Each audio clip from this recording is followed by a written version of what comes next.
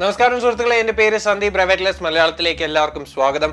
ഇന്ന് നമ്മൾ അൺബോക്സ് ചെയ്യാൻ പോകുന്ന ഡിവൈസ് എന്ന് പറഞ്ഞാൽ സാംസങ് ഗാലക്സി M11 ആണ്. അപ്പോൾ ഈ ഡിവൈസ് ഇപ്പോൾ അടുത്ത് ഇറങ്ങിയതേ ഉള്ളൂ. അപ്പോൾ ഇതിൻ്റെ അൺബോക്സിങ്ങും ഓവർവ്യൂവും ഇതിൻ്റെ ഒരു ക്വിക്ക് കമ്പാരിസൺ ഇതിൻ്റെ പ്രീഡിസെസർ അതായത് M10S നമുക്ക് ചെയ്യാം. അപ്പോൾ വീഡിയോ തുടങ്ങുന്നതിന് മുമ്പേ സബ്സ്ക്രൈബ് ചെയ്യാൻ മറക്കണ്ട. ഇനി നമുക്ക് വീഡിയോ തുടങ്ങാം. അപ്പോൾ ഈ M11 എന്ന് പറഞ്ഞ ഡിവൈസ് നമ്മുടെ M10Sൻ്റെ സക്സസറാണ്. പക്ഷേ ഇതിൽ കുറച്ച് ഇംപ്രൂവ്മെൻറ്റ്സ് വരുന്നുണ്ട്, ആക്ച്വലി കുറച്ച് ഡൗൺ ഗ്രേഡ്സും വരുന്നുണ്ട്. അപ്പോൾ അതെന്താണെന്ന് നമുക്ക് സംസാരിക്കാം. പക്ഷെ അതിനു മുമ്പേ നമുക്ക് ആക്ച്വലി ഡിവൈസിനെ അൺബോക്സിങ് ചെയ്യാം. അപ്പോൾ ഇതിൻ്റെ പ്രൈസ് 3+32GB വേരിയൻറ്റിൻ്റെ പ്രൈസ് എന്ന് പറയുന്നത് 10,999 ആണ്, അതായത് 11,000 rupees. അപ്പോൾ ഇതുപോലെ ഒരു 4+64GB മോഡലുണ്ട്, അതിന് ആക്ച്വലി 2,000 rupees മോർ ആണ്, 13,000 rupees ആണ്, 12,999 ആണ് അതിൻ്റെ പ്രൈസിങ്. അപ്പോൾ ഇത് നമ്മൾ വാങ്ങിച്ചിരിക്കുന്നതെന്ന് പറഞ്ഞാൽ ഇത് ഒരു ബ്ലൂ കളർ വേരിയൻ്റ് ആണ്. അപ്പോൾ ഫസ്റ്റ് പേപ്പർ എന്ന് പറയുന്നത് ഇതിൻ്റെ അകത്ത് ബേസിക്കലി നമുക്ക് കുറച്ച് ഡോക്യുമെൻറ്റേഷൻ, അതായത് ക്വിക്ക് സ്റ്റാർട്ട് ഗൈഡ് കിട്ടുന്നുണ്ട്, warranty card, regional lock guide ഉണ്ട്. അഫ്കോഴ്സ് ഇന്ത്യൻ സിം ആദ്യം ഇൻസേർട്ട് ചെയ്യണം, അത് സാംസങ്ങിൻ്റെ ഒരു ഇതാണ്. ബാക്കിയുള്ള റീജിയനിൽ കൊണ്ടുവരാതിരിക്കാൻ വേണ്ടിയിട്ട് അവർ ചെയ്യുന്ന ഒരു ലോക്കിംഗ് ആണ്. അപ്പോൾ ഇന്ത്യൻ സിം യൂസ് ചെയ്താലാണ് നമുക്ക് ആ റീജിയൻ ലോക്ക് മാറ്റാൻ പറ്റുള്ളൂ. പിന്നെ നമ്മുടെ ഫോൺ തന്നെയുണ്ട്. അപ്പോൾ ഇതൊന്ന് തുറന്നിട്ടൊന്ന് നോക്കാം. അപ്പോൾ ഇത് ആക്ച്വലി ബ്ലൂ ആണ്, 3+32GB ബ്ലൂ വേരിയൻറ്റ്. ആക്ച്വലി ഒരു അക്വാ ബ്ലൂ എന്ന് പറയാൻ പറ്റും, പ്രോപ്പർ ഒരു ബ്ലൂ അല്ല, കുറച്ചൊരു ഗ്രീനിഷ് ടിൻറ്റ് ഉണ്ട് ഇതിന്. അപ്പോൾ ഇത് നമുക്ക് സൈഡിൽ തൽക്കാലം വെക്കാം. എന്നിട്ട് വേറെ എന്തുണ്ടെന്ന് നോക്കാം ബോക്സിൽ. പിന്നെ നമുക്ക് വരുന്നതെന്ന് പറഞ്ഞാൽ USB Type-C കേബിൾ ഉണ്ട്, ഒരു വാൾ അഡാപ്റ്റർ ഉണ്ട്. അപ്പോൾ ഇതിൻ്റെ മാക്സിമം കപ്പാസിറ്റി എന്ന് പറയുന്നത് 9 volt at 1.67 ampere. അപ്പോൾ ഇതിൻ്റെ ഫോണിൻ്റെ എബിലിറ്റീനെ പോലെ തന്നെയാണ്, 15 watts ആണ് മാക്സിമം ചാർജിങ് കേപ്പബിലിറ്റി. പിന്നെ അവസാനം നമുക്കൊരു സിം ഇജക്ടർ പിന്നുണ്ട് ബോക്സിൻ്റെ അകത്ത്. അപ്പോൾ ഇതാണ് 3+32GB വേരിയൻറ്റ്. ഞാൻ പറഞ്ഞ പോലെ ഇതിൻ്റെ ചിപ്സെറ്റ് എന്ന് പറയുന്ന ഒരു സ്നാപ്ഡ്രാഗൺ 450 ചിപ്സെറ്റ് ആണ്. പ്രീവിയസ് M10S കമ്പയർ ചെയ്യുമ്പോൾ അതൊരു എക്സിനോസ് ചിപ്സെറ്റ് ആയിരുന്നു. രണ്ടും 14 nanometer ആണ് അതിൻ്റെ പ്രോസസ്സ്. പക്ഷേ അത് മാത്രമല്ല, രണ്ടും ഒക്ടോകോർ ചിപ്സെറ്റ്സ് ആണ്. ആൻഡ് ഓവറോൾ പെർഫോമൻസ് നോക്കുമ്പോൾ വലിയൊരു ഡിഫറൻസ് വരുന്നില്ല, പ്രാക്ടിക്കലി ഐഡൻറ്റിക്കലാണ് പറയുന്നത്. തരക്കേടില്ലാത്ത പെർഫോമൻസിനെ പറയാൻ പറ്റുള്ളൂ, എസ്പെഷ്യലി ഈ പ്രൈസ് പോയിന്റിൽ. കാരണം ബാക്കിയുള്ള ഡിവൈസസ് ഒക്കെ വരുന്നത് ഇപ്പോൾ Helio G80 chipset, G70 chipset, ഇതൊക്കെ മച്ച് ബെറ്റർ പ്രോസസ്സേഴ്സ് ആണ്, എസ്പെഷ്യലി പെർഫോമൻസ് നോക്കുമ്പോൾ. അതല്ലാതെ വൺ ഓഫ് ദി അഡ്വാൻറ്റേജസ് സാധാരണ സാംസങ് ഡിവൈസിൽ എന്ന് പറഞ്ഞാൽ നമുക്ക് AMOLED സ്ക്രീൻസ് കിട്ടുമായിരുന്നു. ആ ഒരു അഡ്വാൻറ്റേജ് ഇതിൽ പോയിട്ടുണ്ട്. അപ്പോൾ AMOLED സ്ക്രീനിന് പകരം സെയിം 6.4 സ്ക്രീൻ കിട്ടുകയാണെങ്കിൽ പോലും നമ്മുടെ AMOLED സ്ക്രീൻ പോയിട്ട് ഇപ്പോൾ കിട്ടുന്ന ഒരു TFT ഡിസ്പ്ലേ ആണ്. അപ്പോൾ അതുകൊണ്ട് നിങ്ങളുടെ സ്ക്രീൻ എക്സ്പീരിയൻസ് അത്രയും നന്നായിരിക്കില്ല എന്നാണ് എൻ്റെ opinion. Of course Samsung display TFT ആണെങ്കിലും നല്ല ഡിസ്പ്ലേ ആണ്.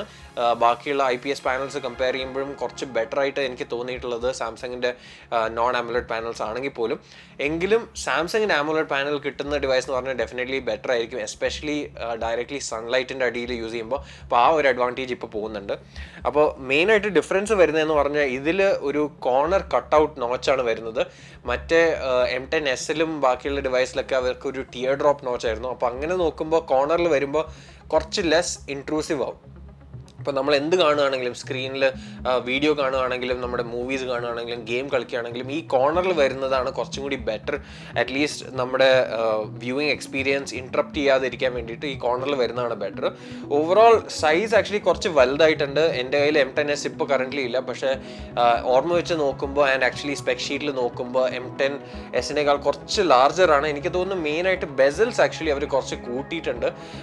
ആൻഡ് ഓവറോൾ ഹൈറ്റും വിഡ്ത്തും കുറച്ച് കൂടുതലായിട്ടുണ്ടെന്ന എൻ്റെ ഒരു ഫീലിംഗ്. അതുമാത്രമല്ല, ഇതിൻ്റെ സ്ലൈറ്റ് ഡിഫറൻസ് എന്ന് പറയുന്നത് ഇതിൻ്റെ വെയ്റ്റും ഓവറോൾ തിക്നെസ്സും കൂടിയിട്ടുണ്ട്. കാരണം ഇതിൻ്റെ അകത്ത് ഇപ്പോൾ വരുന്നതെന്ന് പറഞ്ഞാൽ ഒരു 5000 mAh ബാറ്ററിയാണ്. ഇപ്പോൾ M10Sൽ വരെ കിട്ടിയിരുന്നതെന്ന് പറഞ്ഞാൽ നമുക്ക് 4000 mAh ആണ്. ഇപ്പോൾ 5000 mAh ബാറ്ററി ഉണ്ട്.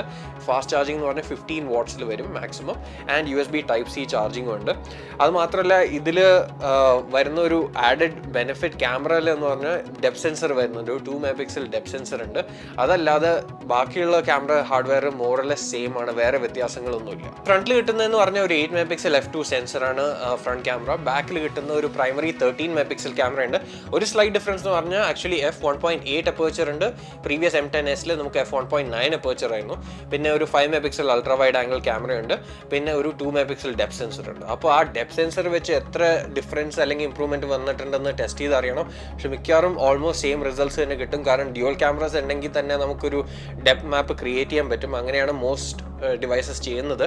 അഥവാ അതില്ലെങ്കിൽ പോലും സോഫ്റ്റ്വെയർ വഴി പോലും പിക്സൽ ഡിവൈസസ് കാണിച്ച പോലെ സിംഗിൾ ക്യാമറ വെച്ചിട്ടും നമുക്ക് ആക്ച്വലി നല്ലൊരു എഫക്റ്റ് കിട്ടാൻ ആവശ്യമുണ്ടെങ്കിൽ തന്നെ. അപ്പോൾ അങ്ങനെ വലിയൊരു വ്യത്യാസം വരുന്നില്ല. മെയിനായിട്ട് ഇതിൻ്റെ ഇമ്പ്രൂവ്മെൻ്റ് എന്ന് പറയുന്ന ബാറ്ററി ലൈഫും അതിൻ്റെ ആ നോച്ചും ആണ് അതിൻ്റെ ഇമ്പ്രൂവ്മെൻറ്റ്സ് വരുന്നത്. എനിക്ക് ഇഷ്ടമല്ലാത്ത കാര്യം ഞാൻ പറഞ്ഞ പോലെ AMOLED ആണ് one of the best things. സാംസങ്ങിൻ്റെ സോഫ്റ്റ്വെയർ എക്സ്പീരിയൻസ് നല്ലതാണ്, സാംസങ്ങിൻ്റെ ആഫ്റ്റർ സെയിൽ സപ്പോർട്ട് നല്ലതാണ്.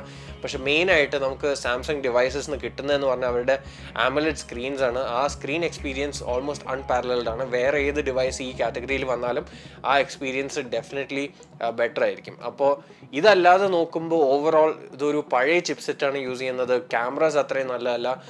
അഫ്കോഴ്സ് ഇപ്പോൾ സ്നാപ്ഡ്രാഗൺ വന്നിട്ടുണ്ട്, അപ്പോൾ നമുക്ക് ജി ക്യാം ലോഡ് ചെയ്യാൻ പറ്റും, ഇതിൽ കോമ്പാറ്റബിലിറ്റി ഉണ്ട്. എങ്കിലും ഓവറോൾ നോക്കുമ്പോൾ ഇത് പ്ലാസ്റ്റിക് ബോഡിയാണ്, ഡെഡിക്കേറ്റഡ് മൈക്രോ SD സ്ലോട്ട് ഉണ്ട്, പക്ഷേ പ്ലാസ്റ്റിക് ബോഡിയാണ്. അഫ്കോഴ്സ് ഗ്ലാസ് ആണ് കുറച്ചും കൂടി പ്രീമിയം, പക്ഷേ ഗ്ലാസ് പൊട്ടാൻ ചാൻസ് ഉണ്ട്. അങ്ങനെ നോക്കുമ്പോൾ പ്ലാസ്റ്റിക് ആണ് ബെറ്റർ. പക്ഷേ ഇത് എളുപ്പം സ്ക്രാച്ചസ് പിക്കപ്പ് ചെയ്യും ആൻഡ് ഫിംഗർ പ്രിൻറ്റ് സ്കാനറും ഉണ്ട് ബാക്കിൽ. പക്ഷേ എങ്കിലും ഒരു നോട്ട് 8 അല്ലെങ്കിൽ ഈവൻ റിയൽമി 6 ഒക്കെയാണ് ഞാൻ പേഴ്സണലി പ്രിഫർ ചെയ്യുക ഈ പ്രൈസ് റേഞ്ചിൽ. അപ്പോൾ ഇതിന് AMOLED പാനൽ ഉണ്ടായിരുന്നെങ്കിൽ ഡെഫിനറ്റ്ലി ചിലവർക്ക് ഞാൻ അതായിരിക്കും സജസ്റ്റ് ചെയ്യുന്നത്. ഫോർ എക്സാമ്പിൾ ഓൾഡർ ഏജ് ആൾക്കാർ, എൻ്റെ പേരൻസ് ഫോർ എക്സാമ്പിൾ, അല്ലെങ്കിൽ അത്രയും പെർഫോമൻസ് ആവശ്യമില്ലാത്ത ആൾക്കാർ, അത്രയും നല്ല ക്യാമറ സെറ്റപ്പ് ആവശ്യമില്ലാത്ത ആൾക്കാർ, പക്ഷേ ഓവറോൾ ഒരു സ്റ്റേബിൾ വളരെ റിലയബിൾ ഫോണുള്ള ആൾക്കാർക്ക് സാംസങ് ഡെഫിനറ്റ്ലി റെക്കമെൻഡ് ചെയ്യാൻ പറ്റും. പക്ഷേ ഇപ്പോൾ ഈ സ്ക്രീൻ എക്സ്പീരിയൻസ് അത്രയും നല്ലതല്ലാത്തതുകൊണ്ട് ഡീസൻ്റാന്ന് പറയാം. പക്ഷേ പണ്ടത്തെ AMOLED പാനലും ഈ പാനലും നോക്കുമ്പോൾ ഡെഫിനറ്റ്ലി ആ ഡിഫറൻസ് അറിയാനുണ്ട്. ആൻഡ് അഫ്കോഴ്സ് ഇതും വേറൊരു ഡിവൈസ് നോക്കിക്കഴിഞ്ഞാൽ ഡിഫറൻസ് കാണാം. ചിലപ്പോൾ ഇത് സ്ലൈറ്റ്ലി ബെറ്റർ ആയിരിക്കും TFT ഡിസ്പ്ലേ ആണെങ്കിൽ പോലും.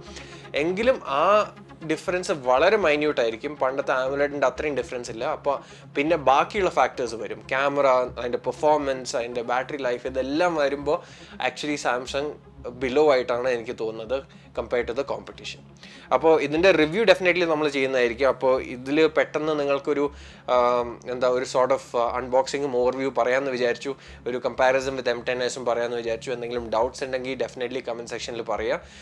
അതുമാത്രമല്ല നമ്മുടെ എന്ത് കണ്ടൻറ്റാണ് നിങ്ങൾക്ക് വേണ്ടതെന്ന് പറയുക, റിവ്യൂ വരുന്നതായിരിക്കും. അതല്ലെങ്കിൽ വേറെ എന്തെങ്കിലും നിങ്ങളുടെ സജഷൻസ് ഉണ്ടെങ്കിൽ അതും കമൻറ്റ് സെക്ഷനിൽ പറയാം. വീഡിയോ കണ്ടതിന് നന്ദി, നമസ്കാരം. സബ്സ്ക്രൈബ് ചെയ്യാൻ മറക്കണ്ട. അടുത്ത വീഡിയോയിൽ കാണാം.